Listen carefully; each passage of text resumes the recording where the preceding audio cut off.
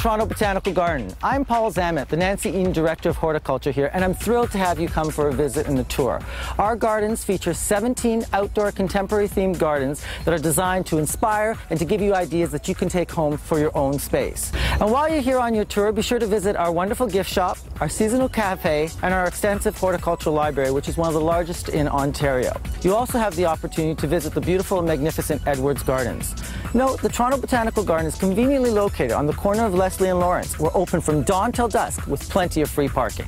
Are you ready for your tour to begin? Let's have some fun. In our gardens, we use no power equipment and no pesticides. We use the power of people. Our head gardener and our many, many volunteers tend to the garden extensively. When visiting the gardens, be sure not to miss our new pollinator garden, the straw bale shed, and our entry garden, designed by Pete Udolph and Martin Wade, made possible through the generous donation of the Garden Club of Toronto. Also, when touring the garden, keep your eye out for art installations that may appear.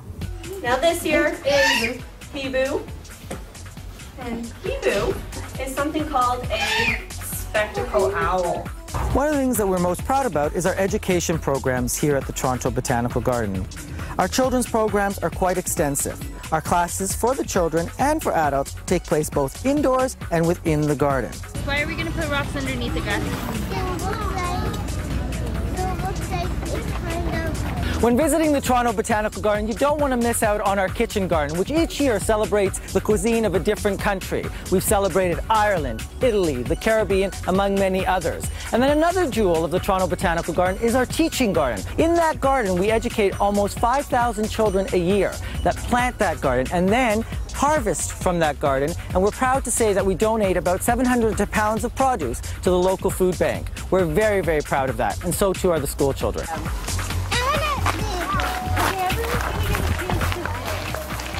We offer over 150 courses for adults and children, and they're not just restricted to horticulture.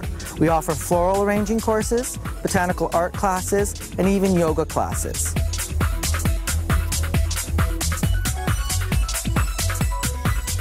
When visiting the gardens, be sure to look at them from every angle, including looking up. Behind me, you get a good view of our green roof, 2,400 square feet that has been planted with selections of sedums. This planting is very, very important for the qualifications of our LEED certified eco building.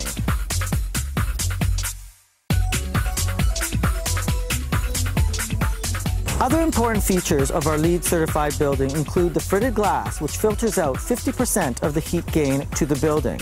In addition, the extensive trellis along the front of the building also helps to protect against heat gain.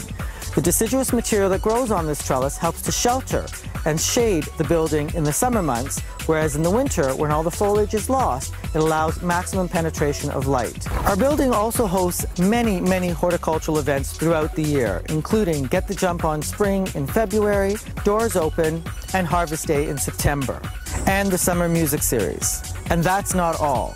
Many other horticultural societies and specialty groups hold events here. For example, the Southern Ontario Orchid Society has a large show here each February. The Toronto Botanical Garden is also an ideal space to hold many of your special events. We have rental facilities both indoors and out. And throughout the spring and summer, there are many, many weddings that take advantage of our beautiful outdoor spaces. We wish to thank you for visiting the Toronto Botanical Gardens, and we hope you enjoyed the gardens and the facilities. It was a delight to have you. And until the next time, happy gardening.